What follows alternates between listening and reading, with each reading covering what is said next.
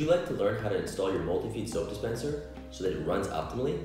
Today I'm going to show you how to use the soap dispenser pipe cutter to do just that. Once you've installed the soap dispenser, you have two opportunities to use the soap dispenser pipe cutter to optimize the installation. Locate the pump in a place that is as close to the dispenser as possible. Use the pipe cutter to ensure that this tube has the minimal amount of bend as possible. When using this pipe cutter, be careful of the sharp edges as not to hurt your fingers. Place the tube in the groove and just simply press. This creates a beautiful flat edge that will create a nice seal when pushing into the quick connector.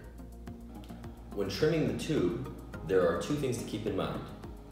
You want to leave a little bit of slack so that the tube does not pull at the connection here to the pump.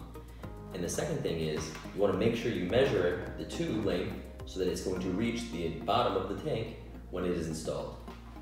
Once you've done that, simply use the pipe cutter to trim the tube. It can then be inserted into here all the way to the bottom of the tank. This is how you use the soap dispenser pipe cutter to optimize the installation of a multi-feed soap dispenser. Thank you very much.